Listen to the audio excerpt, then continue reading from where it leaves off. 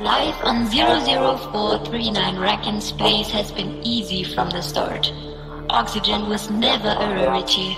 Spacewalks were like the best pastime experience which anyone could imagine. Food storages were filled up to the core, and the water was always spiced up with a little hint of lemonade flavor. However, this utopia, as one may call it, did not last for eternity. Water returned to its boring taste. Oxygen started to mix up with the smell of various excrements, and the food, oh, the food, it was just gone.